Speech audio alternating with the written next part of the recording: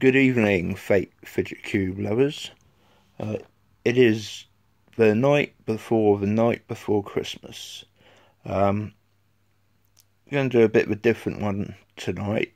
Um, we'll take what I want to do is take a little peek inside um, one of our high quality fake fidgets, um, just to answer a few questions that have been popping up here and there.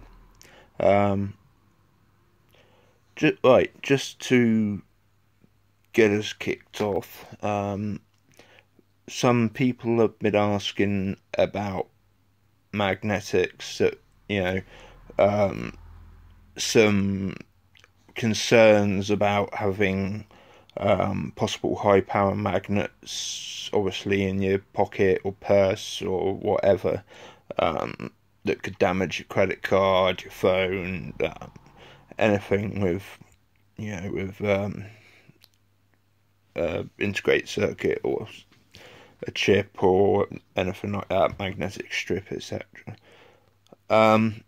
So let's start off with that.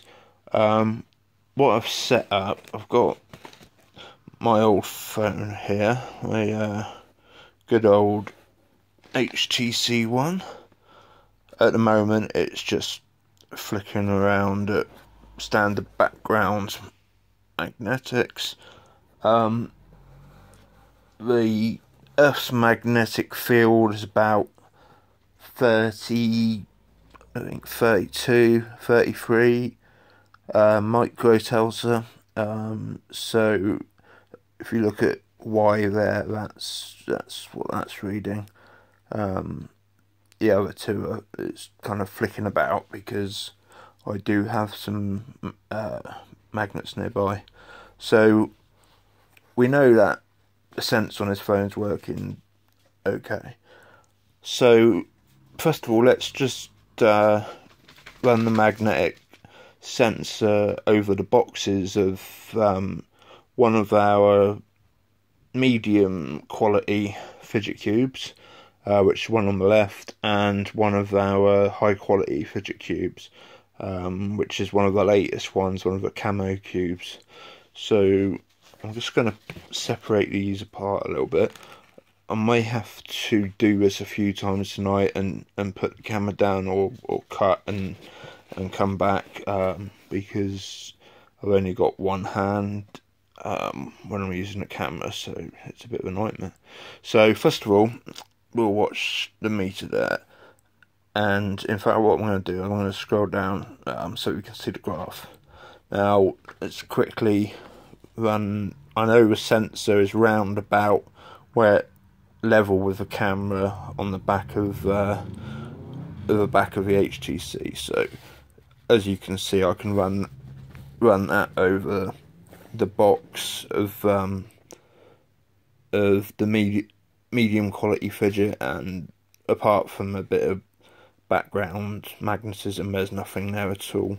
Now if we move over to the high quality fidget, the camo fidget, then there you go. So I haven't even, I'm hovering a good inch or so away from the box there, and you can see that it's going off the chart. Let's just scroll back and see what we're getting.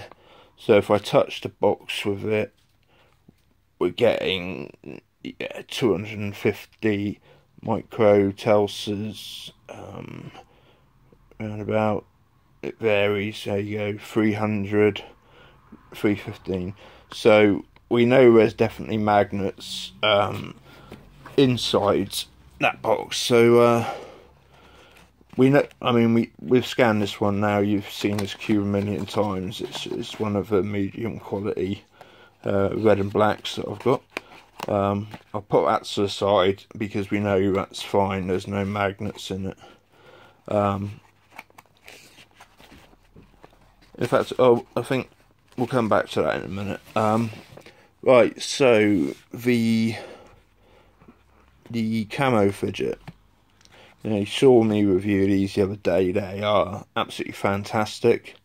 I got some great news from the supplier yesterday about some new colours and some new bits and pieces that are coming in January. That will be through the same supplier, and for the girlies and ladies out there who like their fidgets but also want a feminine touch, then we may just have something just right for you. So yeah, why would they put magnets inside a fidget? It's a good question. The main reason is the latch on the top switch. It's why we get such a definite click. It's because there's a metal plate either end of the rocker switch, and there's a high power magnet below where that lands. So as it goes down and it gets close to the bottom, it actually pulls itself in and clicks against the metal plate. You can actually tell that by just sort of, I mean, you barely have to touch the switch and the magnetic force on these will pull it down. Again, this is an unofficial cube, so I'm not saying that the ANSI cubes are going to have this or not, but I'd say it's pretty likely to get that nice, really good tactile feedback. The other place where I found the magnet is on the joystick, and again, it's to get that nice snappy return to center that we get on joystick. And again, what they've done is the joystick's mounted on kind of a ball, and there is a magnet in the center, and so as you move it away, it pulls away from the magnet, but when you let go, the magnet's force brings it straight back into the little socket where it sits. So we know there's definitely 3 magnets inside there. Let's see what it reads without a box on it, so you can see it's reading pretty high on that. If you move it around, let's move to the rocker switch. Where's the joystick? See there, we're hitting about 300 again, and on the rocker switch, yeah, you can really see it jump up. And if we go back down to the grass, I mean, you can see that's really a bit of a squiggle we got going on there. Okay, so that's magnets. We'll come back to magnets in a minute.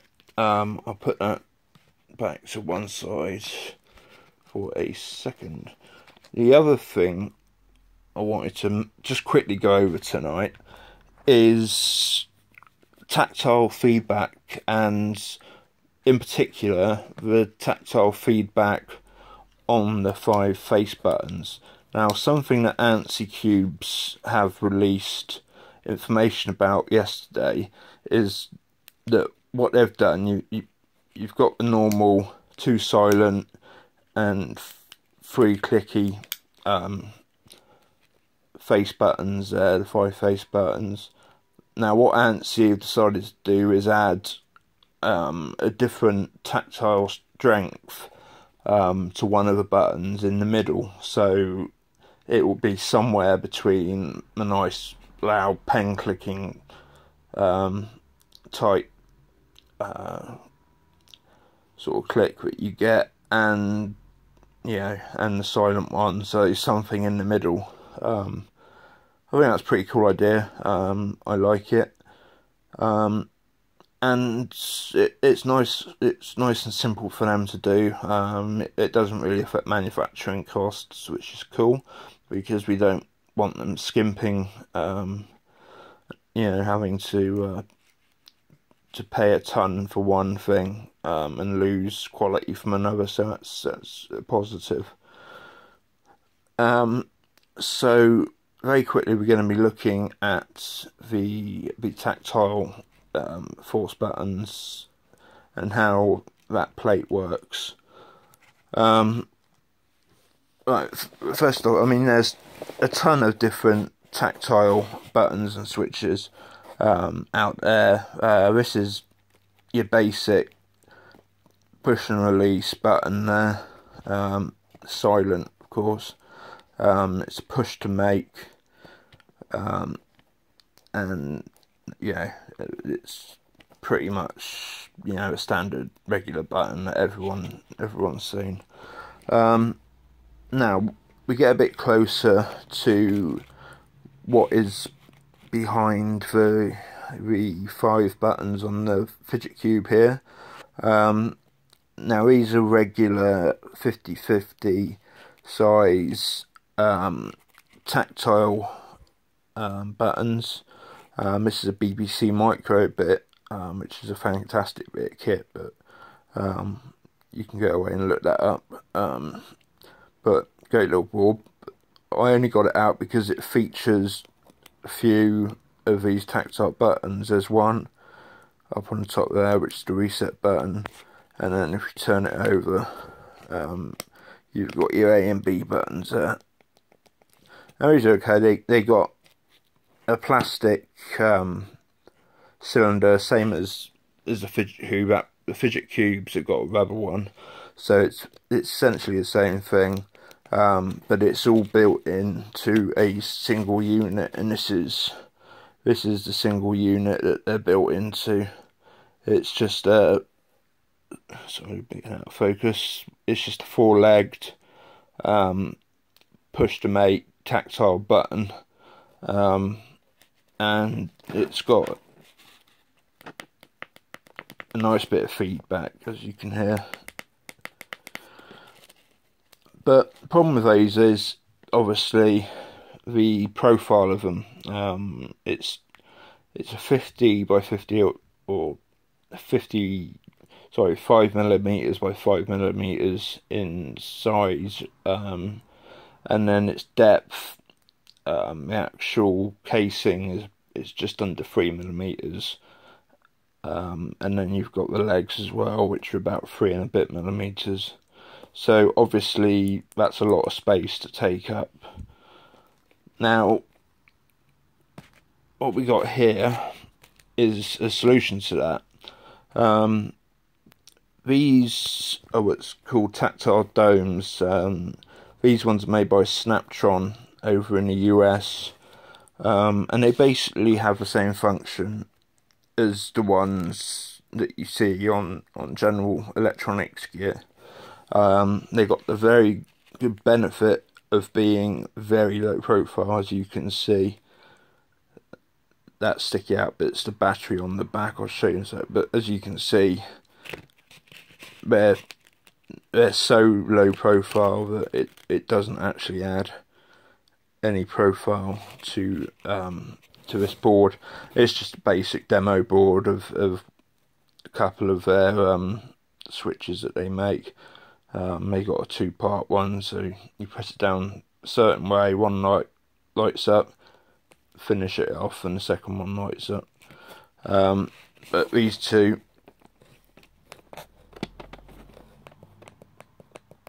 you can hear a bit more tactile. That one lights the green up, that one lights the red up, and yeah, they're nice and low profile, but they got a good bit of tactile feedback there, which is great. So let's just move this stuff out the way a second. Again, I apologise. I really need to invest in a tripod and proper camera. So now, a few of you are going to be a little bit horrified by this, but what we got here is one of the high quality Fidget cubes that's been pulled apart. Now, this one really took a beating because I didn't know how to get it apart, and I was pretty stupid and missed a blatant way to that it should have been done.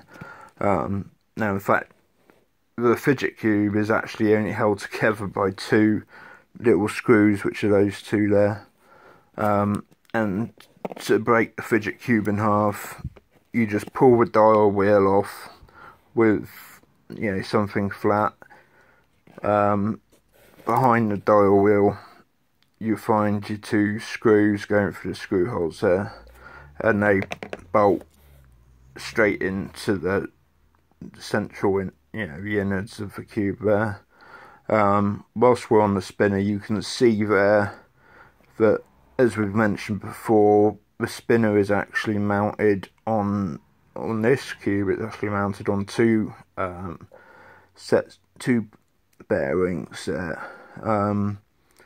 On another one that I've looked inside, it's only mounted on a single bearing, but this one was mounted on two, and you know, these high quality fidget cubes, the dial really does spin when you give it a bit.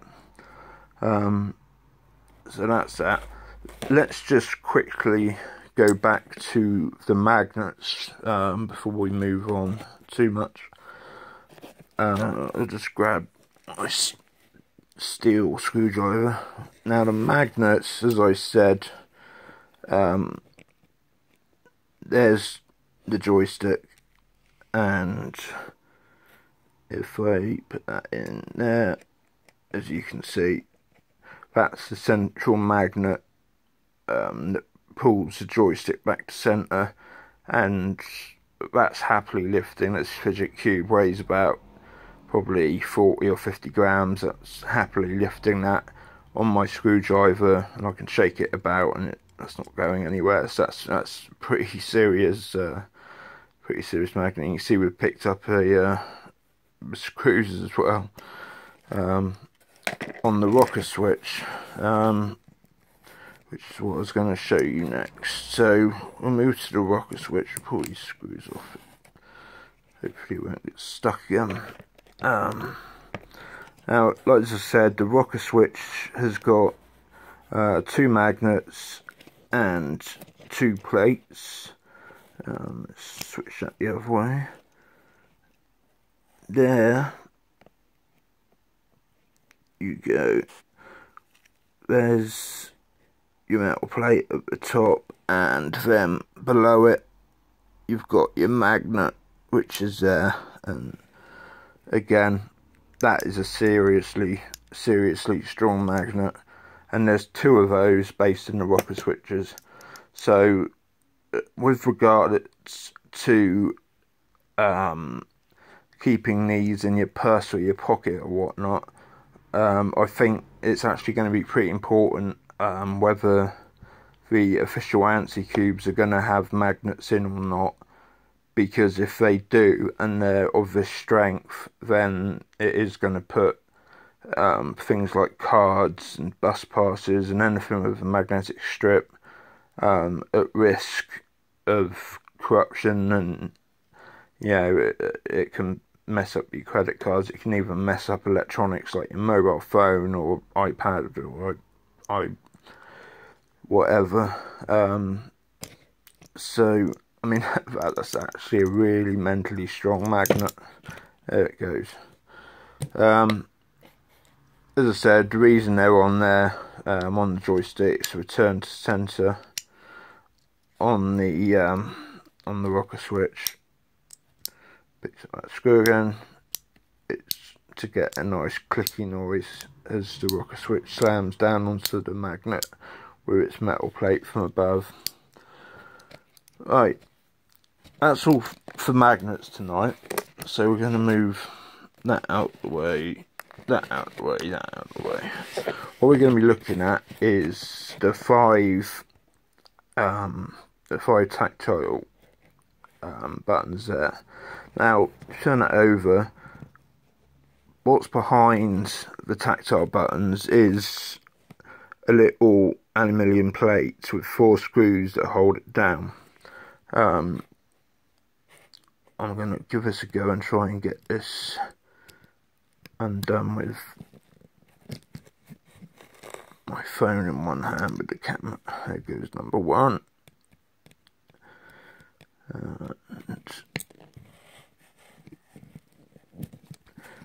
Number two.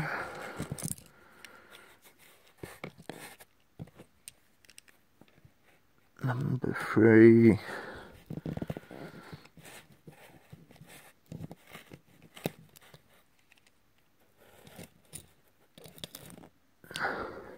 And finally, number four.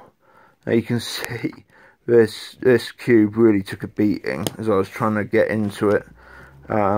It entirely on me. I was stupid not to pull the dial and check behind it for screws. So it was late at night, and it was a stupid move, and it's destroyed this cube. And all it's really good for now is just demoing what's inside. So that's our aluminium plate released, the 4 screws removed. Now if we turn it over, what we got here, let's have a look at the back of the switch. What we got here is like a membrane, a rubber membrane, which makes up the 4 or 5 buttons that go through there, and it is literally just a single piece of rubber with 5 cylinders on it, and that's all it is. As you push down, the rubber bends, and the hard flat part of the rubber on the back of it pushes down. What it pushes down onto is the aluminium plate. Now, as we know, only 3 of the tactile domes or 3 of the tactile switches on the Fidget make noise. The other 2 are silent. What they've actually done is used the tactile domes, like I showed you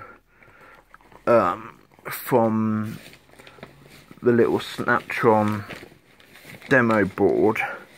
It is identical, slightly bigger, these ones, but they're the same. It's the same tactile domes, and they've basically got a sticky surface over the top of them, and then they sit onto the aluminium plate, and that's where we get our tactile noise from. Now this is what I'm going to do, and I will do this in a bit. I might try and get some pictures and a quick video up later, but my intention, ANSI have announced they're going to release a new cube with a different strength tactile dome in the center, so you've got a halfway quiet one in the middle. What I propose to do is put 5 different tactile domes behind mine. I'll fill 2 empty sections there and there, and we'll put a new bit of sticky plastic membrane over that just peels away fairly easily. And when we've got a new dome on there, we'll just run a new bit of plastic over the top of it and stick it down. Now, if I open my development case, you can see I've got all the gear here. I've got so many domes, it's unreal. Different forces, different sizes, different models. There's a comparison chart on the box. What I've also got is a list of the smaller ones, which we're going to be looking at this size about here. As you can see, just on the paper, you can see they're stuck down with the plastic, same as on the Fidget Cube's aluminium backing. And finally, the other thing we have a ton more domes that are ready to stick down, and again, it's a nice thick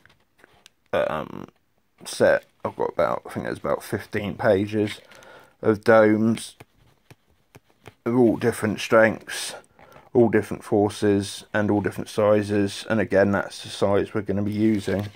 So what I'm going to be doing tonight is, I may do it with my broken cube here. I may actually strip another cube down properly by removing the screws rather than forcing it apart, and I'm going to prove that we can have 5 different sounds and forces on our tactile dome switch.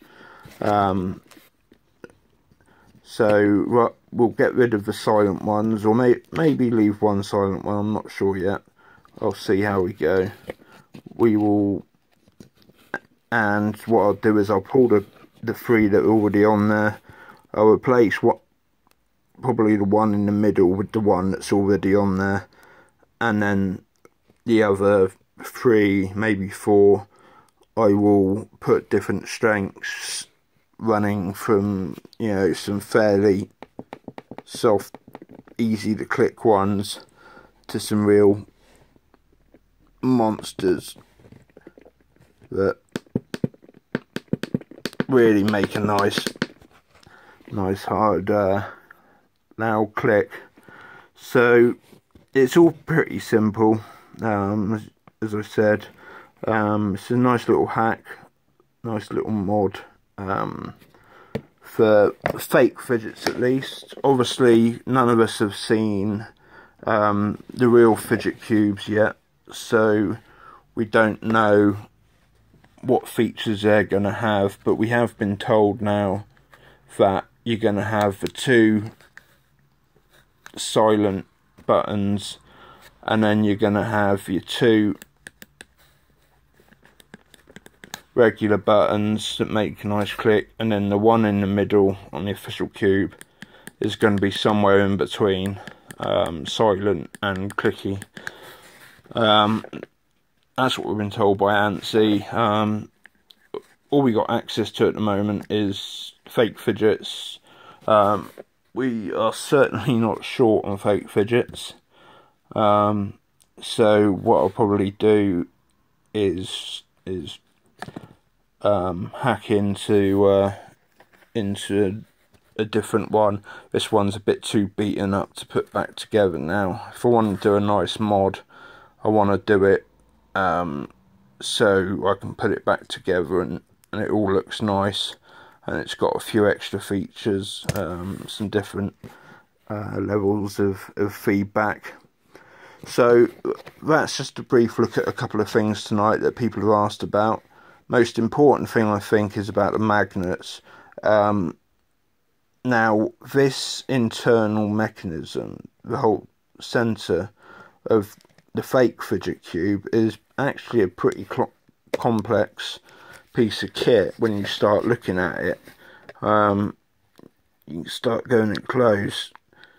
It's had a lot of thought put into it. Actually, quickly, whilst I'm on the subject, the ball bearing there, you can see it clicks down. That's also just clicking down onto a face, just a single dome, same as those. So might be interesting to see if I can undo those 2 screws there and get access to the plate behind the ball bearing, and see if I can put a nice, really loud, clicky one behind the ball bearing that hasn't got too much force pushing it forward and holding the ball bearing in tight. So we need to find a nice happy medium there, but I think it'd be nice if the ball bearing was a little louder. So yeah, it's a complex little mechanism, and to be honest, I'm not entirely convinced that a Chinese factory invented this in a very short time span, that they invented, started production and shipped all these fake fidgets out. And remember, these were arriving in the UK 6 weeks after the Kickstarter campaign ended. So I really do think that they somehow got hold of a spec sheet for the official cubes and copied as best as they could, because this whole mechanism is just too well designed to have been knocked together overnight, and to make the Fidget cube this high quality that these ones are. This is one of the nice matte vinyl ones.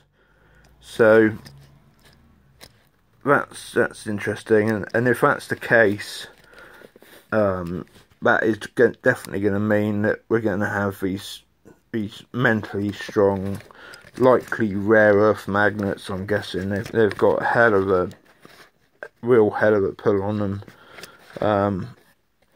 and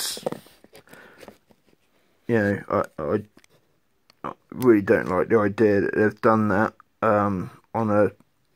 on something that's going to be in people's pockets next to their wallets, in women's handbags, and purses and whatnot, where you might store anything with a magnetic strip, from your bank card to your car parking swipe card or whatnot.